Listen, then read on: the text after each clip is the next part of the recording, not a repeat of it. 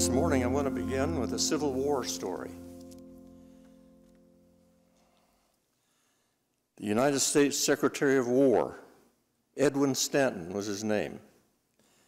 He was just glowering with anger, almost to a rage, at Judge Holt, the Chief of Military Justice. He said, "I want you to present the charge against these deserters in the strongest possible terms." Lips tight, with concurring displeasure, Holt nodded. Stanton declared, "We need stronger discipline in the Army. The time has come when the President must yield to our wishes." He was mad at President Lincoln. It was after a battle at Chancellorsville, a crushing defeat for the North. Several Union soldiers who had failed to march with their regiments were arrested and locked up in the stockade. They were tried at court-martial and they were condemned to die. All that was needed to carry out the sentence was the signature of President Lincoln. And Stanton had chosen his prosecutor well. Judge Holt had few equals in his ability to orate. Then a few years passed. After the war was over, some 30 years later, a few months before his death in 1894, the retired Judge Holt told the rest of the story. In presenting these cases to the wishes of the Secretary of War, I used all the legal skill that I could muster. One morning, with papers all ready, he said, I proceeded to the White House. As I entered the private office, President Lincoln looked up with his long, sad face. "Ah, Holt, what have you there?" "Sir, I have some important papers for your consideration. The documentary evidence to condemn every man." Lincoln looked over the papers in his hand for a while. His face grew even sadder and more serious. He was tight-lipped and pensive as he looked across the Potomac.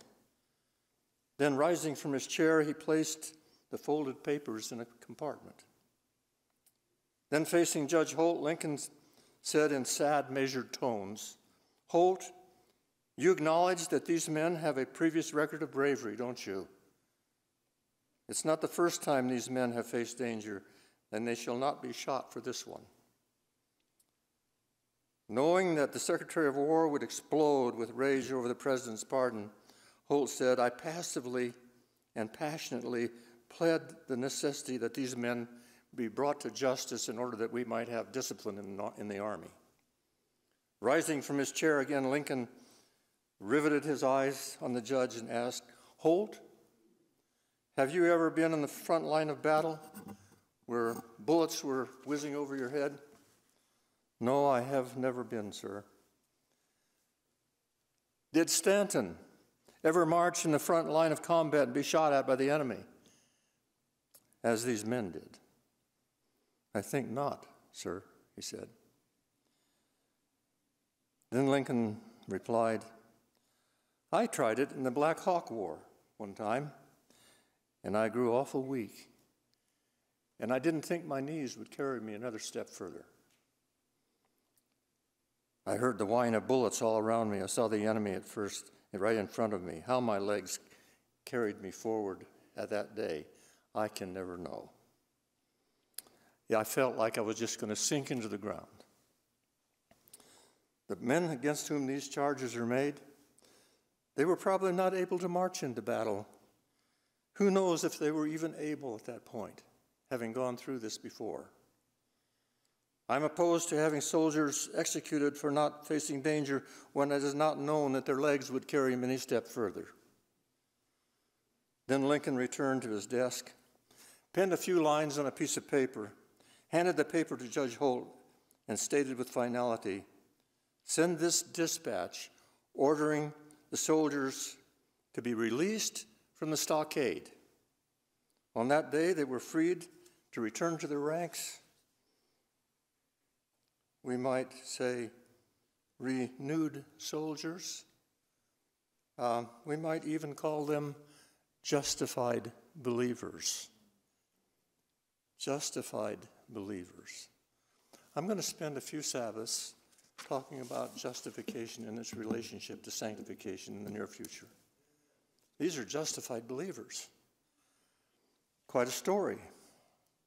This morning I want to relate another story, the greatest story ever told. During his whole earthly sojourn, Jesus bore our iniquities as one of us. He was fully touched with the helplessness and the hopelessness of sin. He knew what weak knees were. Yet he set his face like a flint toward Jerusalem, and he went through with that awful ordeal. Garden of Gethsemane on a Thursday night, and on Friday, the crucifixion. He was in all points tempted like as we are, yet without sin. The Bible says that with strong cries and tears, he fervently interceded for us there in Gethsemane when all hope was gone, blood dripping from his forehead onto the ground. And he pled with his Father for strength to carry out the mission, to overthrow the kingdom of darkness and set Satan's captives free. That's us. This was the civil war of wars. He was the trailblazer for our salvation, as we read in our scripture reading today. The author of our salvation, the trailblazer. And what a trail it was. I'd like to have you turn with me to Hebrews, the 12th chapter. I want to read 3 of the verses that we just read in the scripture reading. Hebrews chapter 12. We'll start with verse 2. Hebrews 12, verse 2. If you have it, say amen. Okay. Looking unto Jesus, the author and finisher of our faith, who for the joy that was set before him, there was a joy set before him because he saw us, way down here in 2020. He saw us. There was a joy set before him. There was joy over the idea that people would get it and could be saved in his kingdom. And for the joy that was set before him endured the cross, despising the shame, and sat down on the right hand of the throne of God.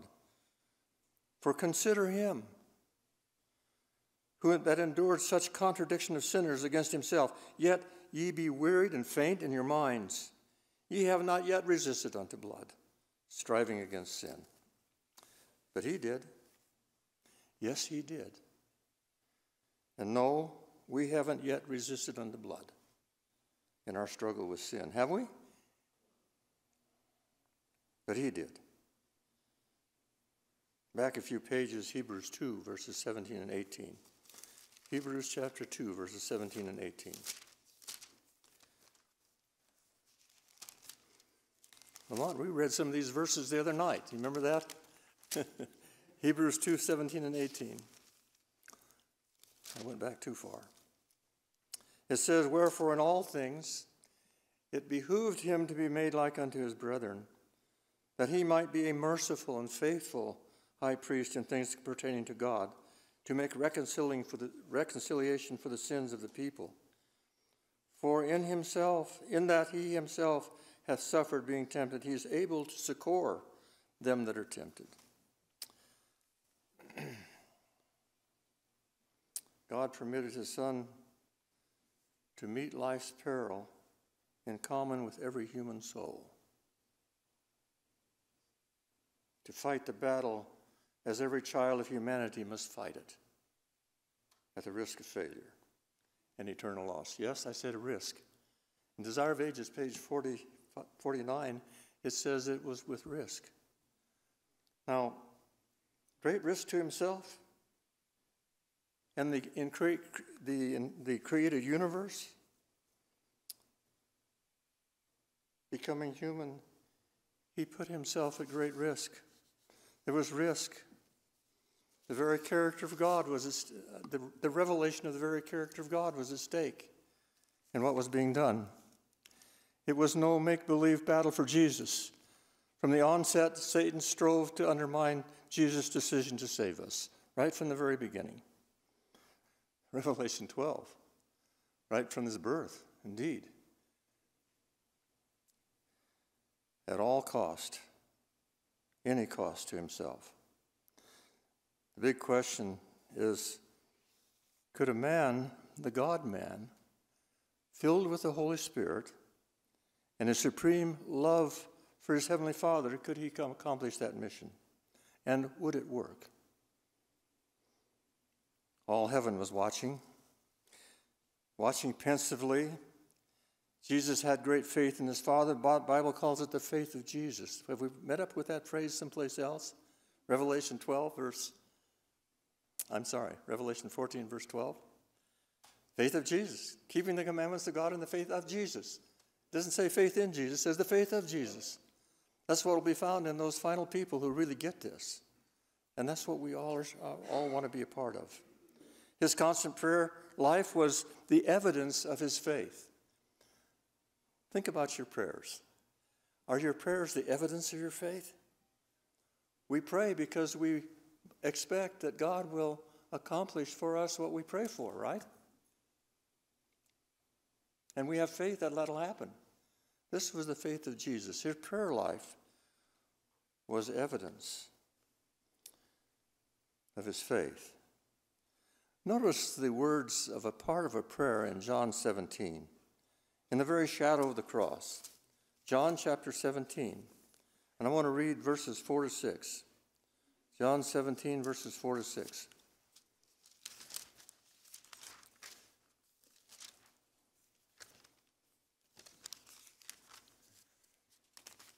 Here's what it says. John 17, 4 to 6. I have glorified thee on the earth. I have finished the work which thou gavest me to do. This is in the very shadow of the cross. The work was almost finished. And now, O Father, glorify thou me with thine own self, and with the glory which I had with thee before the world was. I have manifested my name unto men, which thou gavest me out of the world. Thine they were, thou gavest them me, and they have kept my word. Now they have known that all things whatsoever thou hast given me are of thee. Great evidence here for a triune God in this passage, by the way. Jesus is not talking to himself here, is he? He's talking to his Father in heaven. Laying aside his divinity and in infinite anguish in Gethsemane for the guilt of all of our sins, drops of blood fell from his forehead to the ground. He resolved to emancipate us from the stockade where death penalty hovered over all of us. 60 centuries of earth people were at stake, at whatever cost to himself, whatever risk there was. I don't know what the risk was. My pay grade isn't that high. There was a risk that he took on our behalf, and he was willing to do it at any cost to himself. He adopted the human condition in its weakened state after 4,000 years of sin had ravaged the human frame, and relied solely for strength and support from his Father. Romans 8, verse 3. Romans 8, verse 3.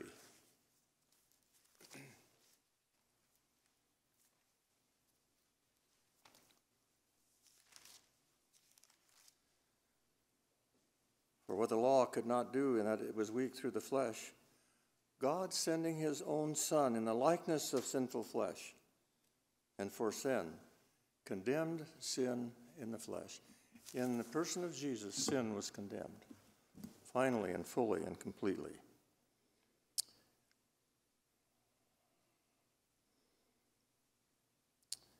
And actually, this might be a new thought to you, but he actually slew our sinful nature in himself. We all have a sinful nature, right? Even after conversion, we all have a sinful nature. Is that true? The truth is we have two natures. And those two natures are in conflict often. You can read about that in Galatians chapter 5. But he slew our sinful nature in his person. Let's read it. It's Romans chapter 6, verse 6. Romans chapter 6, verse 6. This is huge. Knowing this, that our old man, who's that? That's the sinful nature, right? Paul calls it the fallen nature. He calls it the flesh. He calls it the carnal nature. Here he calls it the old man of sin. Knowing this, that our old man is crucified with him. Now, what is the tense in this verse? For us, it's past tense, isn't it? It's present tense. When he dies on the cross, our sinful nature is crucified with him, that the body of sin might be destroyed, that henceforth we should not serve sin. And later on in the chapter, it says that sin shall not have dominion over us. We don't have to be slaves to sin. Do we sin once in a while? Yes, we do. Probably every moment of every day. But Ellen said she's thankful that we have forgiveness.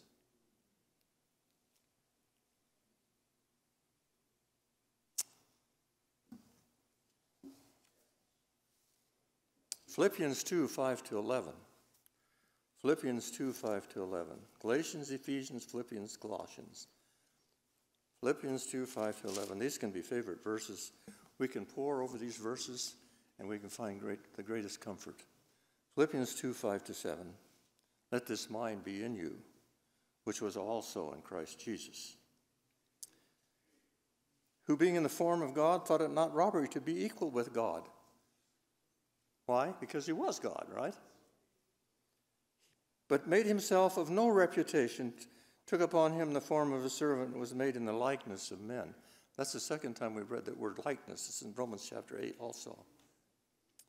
And being found in a fashion as a man, he humbled himself and became obedient unto death, even the death of the cross. Therefore God also hath highly exalted him and given him a name which is above every name, that at the name of Jesus, every knee should bow, of things in heaven and things in earth and things under the earth, that every tongue should confess that Jesus Christ is Lord, to the glory of God the Father. In his spotless innocence, he never ever depended on self. That's what sin is. If we had a list here and we were to write and we're to write the word selfishness, and we begin to list all the sins. Every sin that's ever been committed comes under that general heading. Is that right? He never depended on self. Even his divine self, his wonderful self, his ancient of days self. He suffered for the penalty of our sins, opened the floodgates of mercy, and pardon for a whole world of sinners, 60 centuries of them. 60 centuries of earth people. The Bible says in Revelation chapter 13 that he is the lamb slain from the what? Foundation of the world, starting with righteous Abel, who died. What more could a good God do? And yet, sadly, humans put fingers in their ears and in their eyes and don't want to hear it or see it. That's blasphemy, isn't it? Why do you suppose that is? Why do you suppose that fallen men don't want to hear that? You know, it humbles the glory of man in the dust. Nobody wants to be humbled that way. I read in the inspired writings that the highest place that we can reach in this life is at the foot of the cross. At the foot of the cross. Achieving victory, he rose from the grave, and he's now our high priest in heavenly places. You know, there's a number of times, I think I counted 8 or 9 times, where it says in the New Testament that he returned to the Father and he sits at the throne of the universe. But he's also our high priest in those heavenly places, ministering for us, our advocate. 1 John chapter 2. You know, we not only have Jesus as our judge according to John, but we also have him as our judge. we have him as our friend. And 1 John chapter 2, verses 1 and 2. 1 John chapter 2, verses 1 and 2. Here's what it says. My little children, these things I write unto you. Don't you just love the way John talks to us? Because we are little children. I write unto you that ye sin not. And if any man sin, we have an advocate with the Father, Jesus Christ the righteous. And he is the propitiation for our sins, and not for ours only, but for the sins of the whole world. Now, propitiation is a big word. It means expiation. That's a big word too, right? But it can also be translated mercy seat. Now, we understand that one, don't we?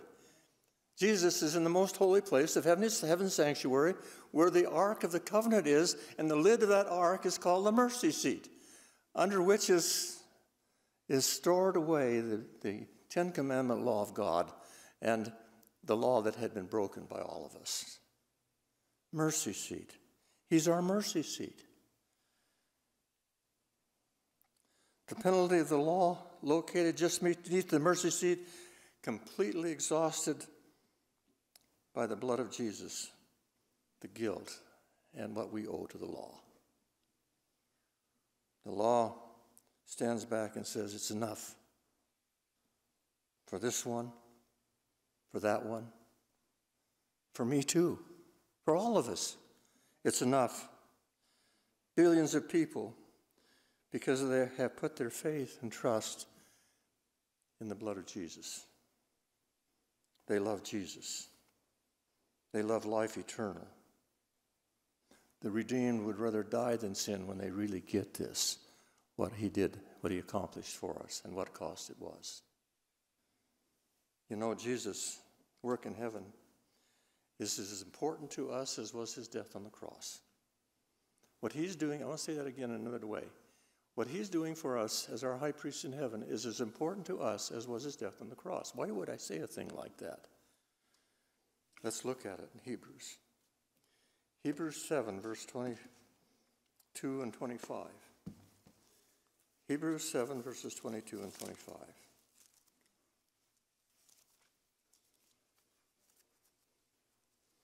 If you ask the average person in the street, where's Jesus?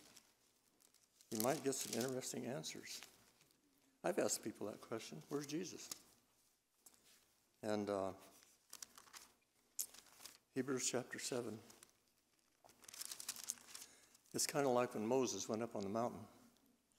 And the people came to Moses, or came to Aaron, and they said, you know, Moses has been gone a long time. 40 days. We don't know what's become of him. And it's kind of like that with Jesus. He went away a long time ago, right? He's been gone a long time, 2,000 years, plus or minus. And where is he? What's he doing? Hebrews chapter 7, verse 22. By so much was Jesus made a surety of a better testament, or we might say the new covenant. Verse 25. Wherefore he is able to save them unto the uttermost that come unto God by him, seeing he ever liveth. He's living, and he's living in heaven. And Hebrews chapter 8 says he's in the most holy place of heaven's sanctuary, right? He ever liveth to make intercession for us. And the real clincher is in Hebrews chapter 9, verse 12. Hebrews 9, verse 12. Neither by the blood of goats or calves, but by what? His own blood. I don't mean by interpreting this text that he took some blood with him back to heaven, but the principle of blood is what is needed. It is the blood that makes atonement for the soul, or brings the forgiveness that we all take maybe for granted. Because, you know, salvation is free, but it costs somebody a lot to get it for us, right? There's no remission of sin without it. We believe in the blood atonement. That's what the Bible teaches. But by his own blood, he entered in once into the holy place, having obtained eternal redemption for us. Having obtained. And so here we are, 2,000 years later. He's the surety of the covenant. Matthew 26:28 talks about that again. It talks about the blood of the covenant. That he made it possible for all of us to have hope. He ministers in heaven with his own blood.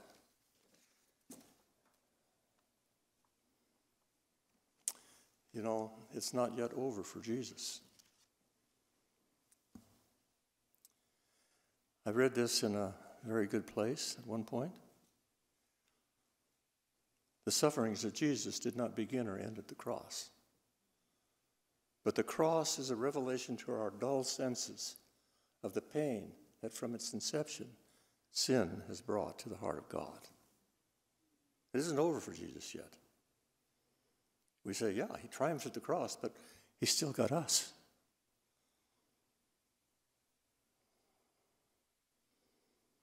The intercession on our behalf comes from one who's been there on the scary front lines of the battle. A war that began in heaven many centuries before.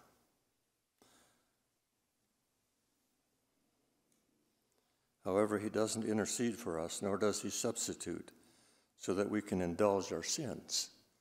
This should do something to us. Christians are saved by looking. In fact, Christianity is the only faith religion in the world. And our faith leads us to one place, right? The place where Jesus died for our sins and now applies his blood to us. I read in another place, the third angel is pointing to the most holy place in the heavenly sanctuary. Ours is the third angel's message, right, to a world. The third angel is pointing to the most holy place. Out there in the desert where people were being bitten by the snakes and the poison was, and the dead and dying were all around, Moses was told to make a serpent, a brass serpent, put it high on a pole where the people could see and tell people to look and live.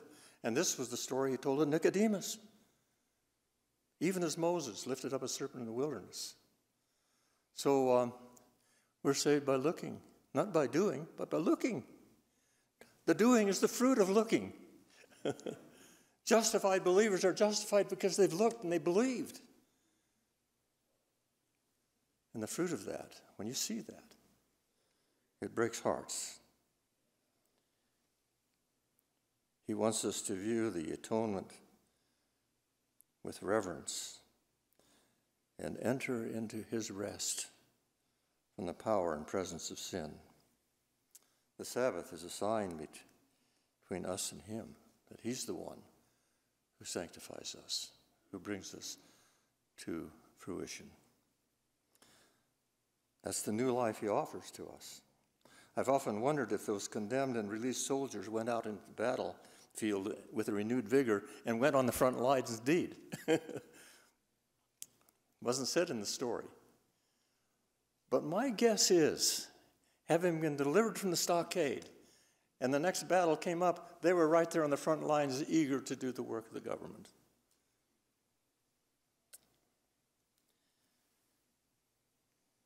When we come to a knowledge of all this, there's created in the heart an enmity against sin. That very first covenant promise found in Genesis 3:15 says, I will put enmity between thee and the woman. Jesus had the experience of hating sin and loving righteousness. He offers that to us as a gift. And if we allow the Holy Spirit access, he will come in and change our names to overcomer. Jacob was out there in the desert wrestling with none other than the Lord Jesus Christ. He said, I won't let you go unless you bless me. And God knew that it was genuine. He said, I'm going to change your name from liar, from supplanter, to overcomer, which really means Prince of God. He's called us to that kind of a situation. The promise to Laodicea is that we will sit with him in his throne. Overcomer. That's the name of the change. Rejoice, everyone. The battle is over. The victory is won.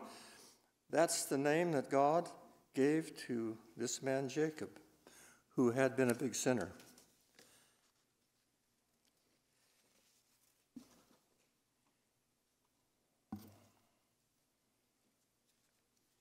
gives us the opportunity and grace we need for repentance and pardon and the power to become overcomers in our lives.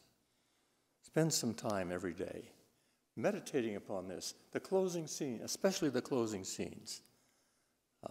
In one place I read, it'd be well if we had spent an hour a day contemplating the life of Christ, and particularly the closing scenes. On Calvary, he made a provision. He made that provision reality as our high priest in heaven.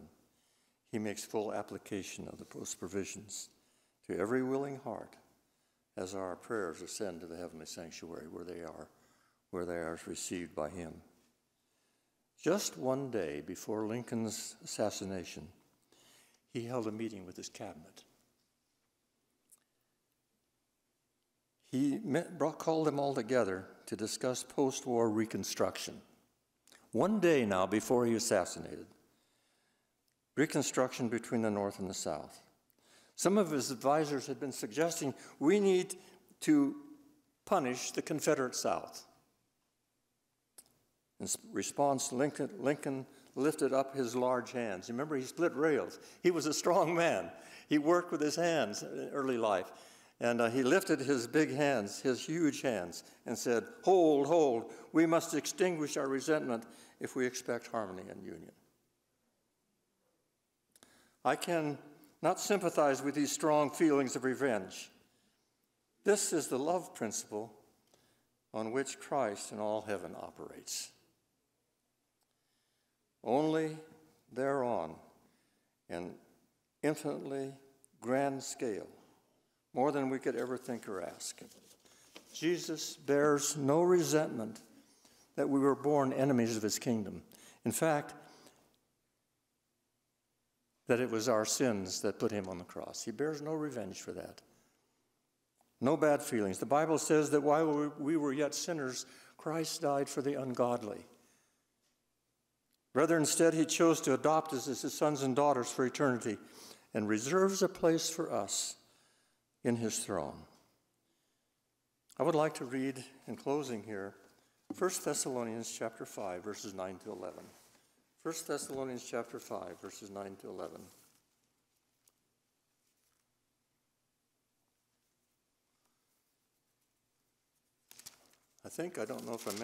I don't know what I talk about in Bisbee and what I talk about here, so you might hear something again. But chapter 4 of 1 Thessalonians is about the second coming, right? For the Lord himself shall descend from heaven with the voice of God, the sound of the sound of the trumpet, and the voice of the archangel, and the trump of God, and the dead in Christ shall rise first. Chapter 4 is a revelation of the second coming. But chapter 5 tells how we be ready for his second coming. I would invite you to read that whole chapter. It's a good Sabbath afternoon read. But I want to read here verses 9 to 11. For God hath not appointed us to wrath, but to obtain salvation by our Lord Jesus Christ, who died for us, that whether we wake or sleep, we should live together with him. Wherefore, comfort yourselves together and edify one another, even also ye do.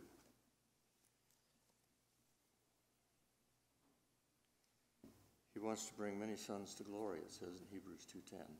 Many sons to glory. Jesus is our great Lincoln.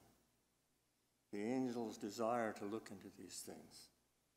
All this is powerful enough to pierce the hardest of hearts and to bring us to humility. With confidence, we can spread the good news to our neighbors and friends around us. May it be so with all of us today. Let us sing with understanding the testimony of praise in our closing song.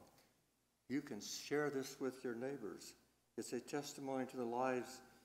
It's a testimony that lives in the heart of every true believer. Redeemed, how I love to proclaim it. Redeemed, how I love to proclaim it. Amen. Thank you, Pastor, for those encouraging and thrilling words. There are two versions of redeemed. This is the one I always learned when I was a child, or used to sing when I was a child. The other one is beautiful too, but this is the redeemed, how I love to proclaim it.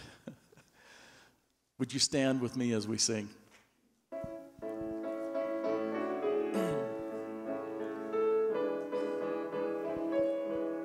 Let's sing out now.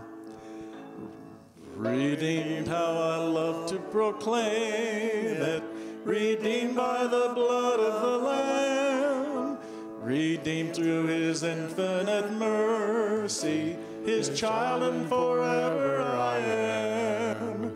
Redeemed, redeemed, redeemed by the blood of the Lamb. Redeemed, redeemed, his child and forever I am. Redeemed and so happy in Jesus, no language my rapture can tell. I know that the light of his presence with me doth continually dwell. Redeemed, redeemed, redeemed by the blood of the Lamb. Redeemed, redeemed, his child and forever I am. I know there's a crown that is waiting in yonder bright mansion for me, and soon with the saints made perfect, at home with the Lord I shall be.